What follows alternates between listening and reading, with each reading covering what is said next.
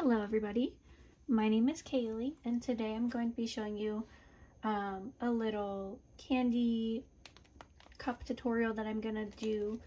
It's going to involve some Brea Reese inks, which you can find right on Counterculture's website. This is one of the new shimmer ones. I'm using a couple different colors. Some of them are shimmer, some of them aren't. You can pick whatever you want. You can start with whatever base colored cup you want. You can start with the glitter base. I have a bunch of different candy from CCDIY. I have Jolly Lollies, Dilly Dallies, Pretty Palms, Happy Bears. I love the Happy Bears. And the Jolly Lollies. I think I already said that one. But I think I have 2 packs of them. That's why I picked both. Whoops, I do. I have 2 packs, so double the Jolly Lollies. Along with that, you're going to need some nice and thick because we're going to do a drip. And I'm going to use Fast Set. I am going to put sterling snow in my drip because I am obsessed with the way it looks on a drip. And the cup that I'm using, this is the base coat of the cup. It's glittered and epoxied. And this one also has a lid. I have the lid sanded, but it's fine for adding the inks on. It's not going to harm it at all.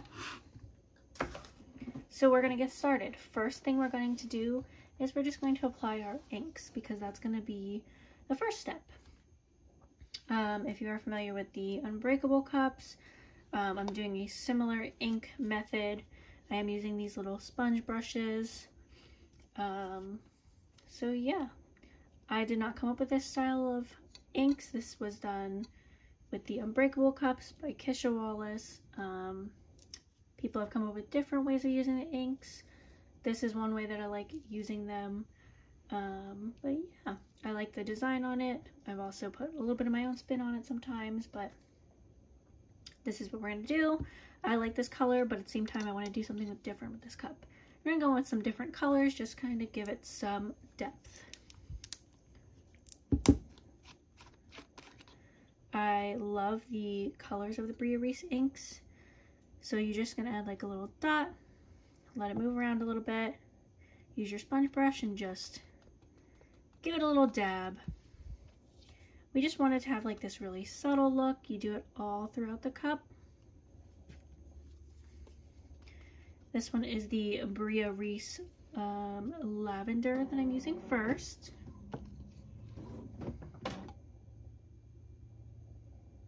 You can go in with all different colors.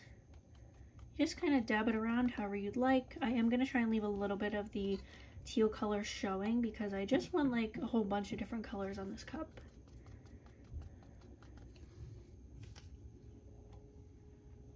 You can put as little or as much as you'd like. You can choose different colors, deeper colors, whatever you would like to do. There's no right or wrong way to do this for any of this cup.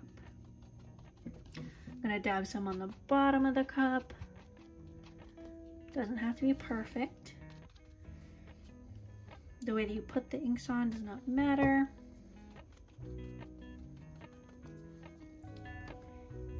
Now I'm going to go in with my shimmer Brea Reese ink. This is the lilac. I think it's going to be pretty light in color, but that's okay.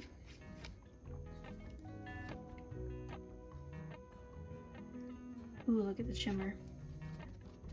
Very light. I like the subtlety of it. Again, I let it kind of do its thing a little bit. Give it a couple quick dabs.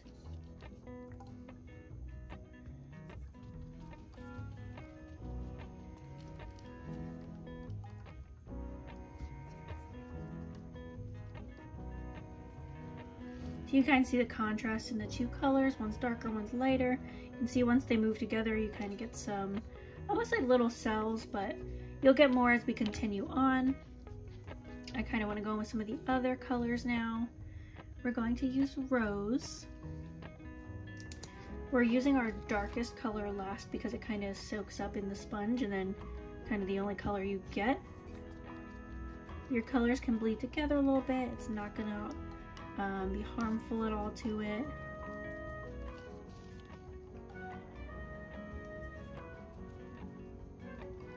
let them kind of go where they want.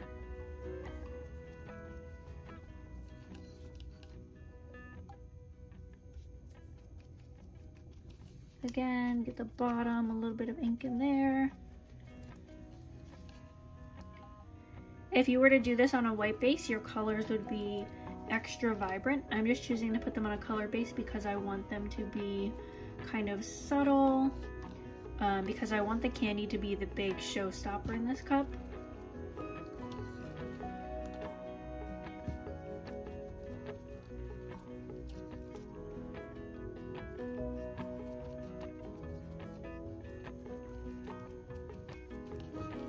And now I'm going to go in with the red.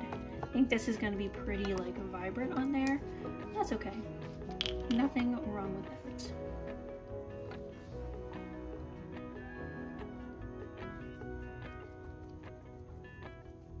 Ooh, it's almost looking like pinkish. And I kind of just dab my brush a little bit, sponge, whatever you want to call it, before soaking it with more ink, because the more you soak it, the more it's going to just keep bleeding with the other inks. I kind of want to make it get a little bit more subtle. I'm just kind of dabbing a little bit, blending with the other colors.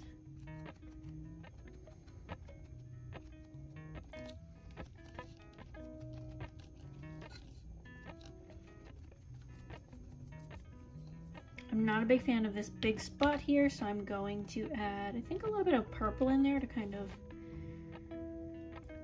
make it a little bit more subtle. Not the biggest fan of that spot, but we're gonna work with it. I could add a little bit of like rubbing alcohol on there to fix it, but once we have like our drops and stuff on there, I think it'll be okay.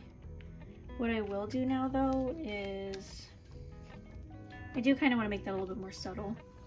I have rubbing alcohol. I'm just going to put a little bit on a sponge brush on a clean one. I don't want to get more red all over the place. I just put a couple drops right on my brush, sponge brush, whatever you want to call it. And that's kind of helping make it a little bit more subtle. Gives you a little bit more of that cell look to it.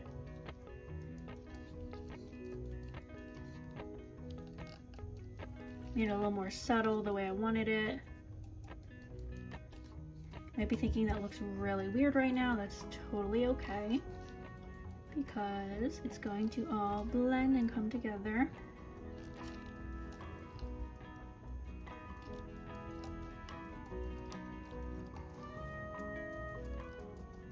Just wants to kind of like a subtle color to it. I wanted to dim down that red just a little bit, even though that shimmer is gorgeous. I just didn't want it to take away from when we put the candy on. So this is what we have. I know it looks kind of funky right now, but you have to trust the process because this is going to be pretty cool. I don't have a decal picked out for this yet, but I'm really enjoying like the watercolor look to this. Just very subtle. So we're gonna let this dry. Just doing a couple more dabs on the bottom of the cup, make sure I got some color there. I'll let this dry. I'm gonna add colors to the lid. I have the lid here. Just because I don't want it to not match the cup. Add a little purple. I'm going to use the smaller brush just so that it gets where it needs to. The sponges that I have kind of have like a depth of color on them already, so I'm just kind of using that instead of soaking up and wasting any. Use what you have. And so you took just a single colored glitter tumbler and you made it multiple colors. See the tumbler? You know, it looks funky right now, but we're trusting the process.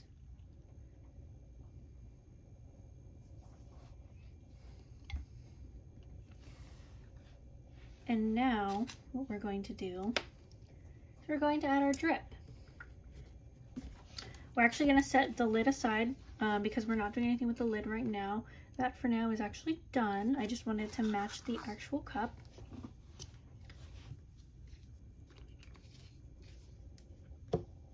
Now what we're going to do is we're actually going to mix up our Fast Set to make our drip.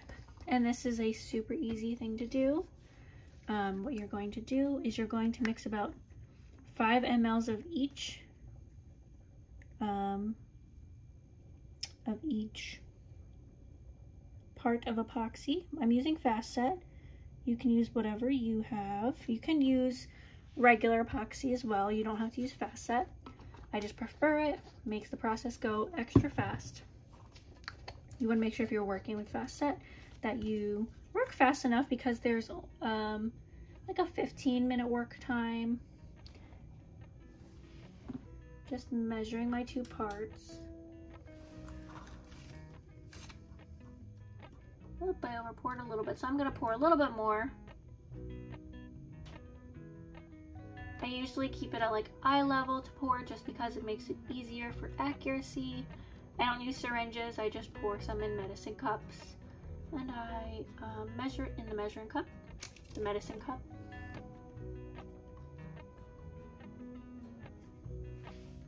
So we have just a little over 10 ml. So what you're going to do is I just use a popsicle stick and I just start mixing it around.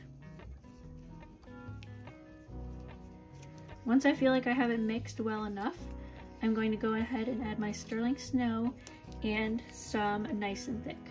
I make my drips very thick because I want to be able to get as much control as to how it's moving as possible.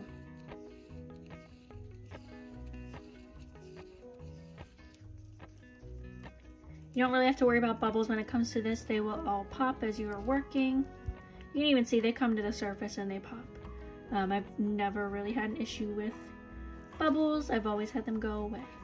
If for some reason you get some bubbles, what you can do is just give a little spritz of rubbing alcohol and it works like magic. I have a cup that I did that was black and it is just gorgeous. Not a single bubble. I just eyeball my nice and thick. I just dump some in. I do like mine really thick. So I dump a decent amount. I'm also going to put in my sterling snow at this time because I want it all to mix in very well. Sterling snow kind of gets in the air. You will probably see little spots flying in the air. It's completely fine. But it makes for a beautiful drip. And I add a lot in because I want mine to be nice and sparkly. I know it's going to make a mess, but it is a mess that is well worth it.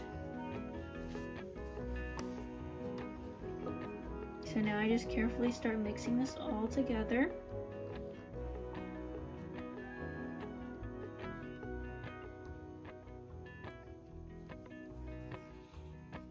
And as you can see, it's very thick.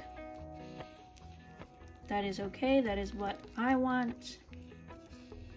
If I wanted it to drip a lot, I would make it a little less thick. But this is super thick, easy to control. And that's what we're going for. I'm gonna zoom out a little bit just to make this easier for you to watch.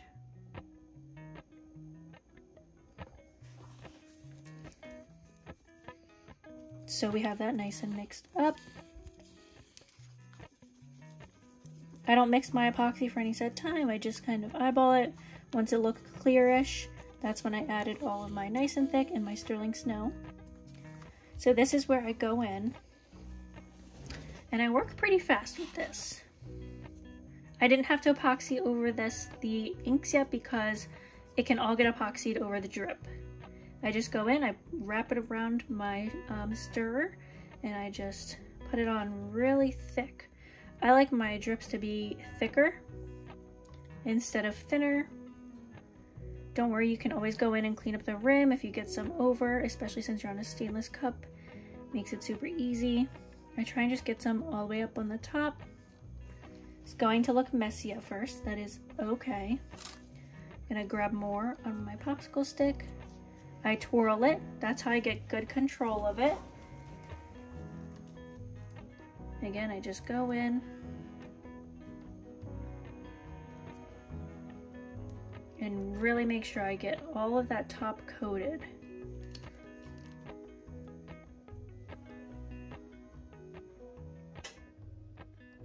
I set it down so the drips can move as I get more epoxy on my popsicle stick. Again, I twirl it on my stick. You can see it's very thick. That is perfect. And add some more.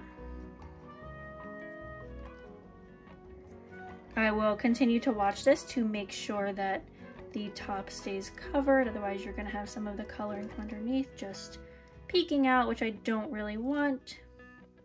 It's okay if it does. It's not the end of the world.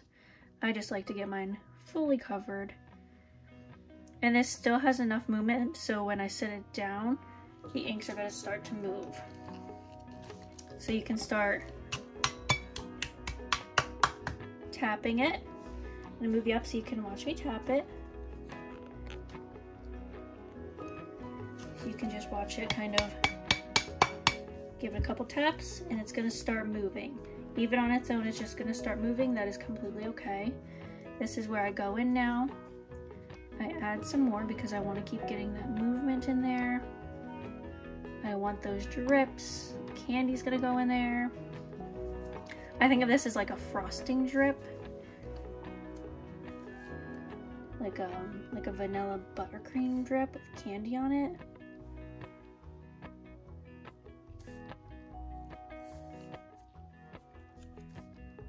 And we're just gonna keep letting this do its thing. Might look like you have like little pieces sticking up. They will all smooth out as you let it drip and do its own thing.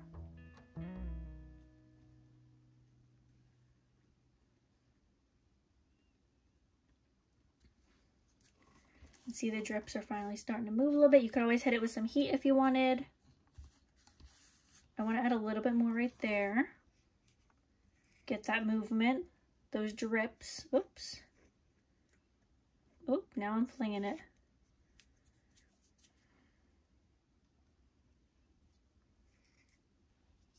You put it on thicker in certain spots, it'll start to move. You'll get that drip that you're wanting.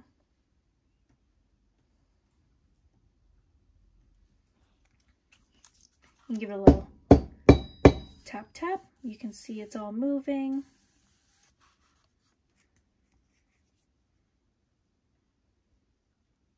Once your drips are where they're at, because this will set pretty fast, because we're using Fast Set. I'm not loving this. I'm going to try and touch this up a little bit right here. Let that do its thing.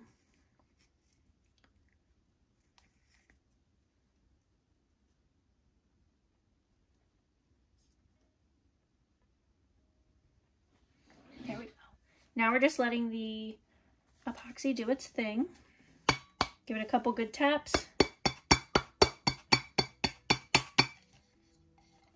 It's getting kind of just the way I want it. These are our drips now. Kind of right where I want it to be. So now is where you can kind of start adding your candy.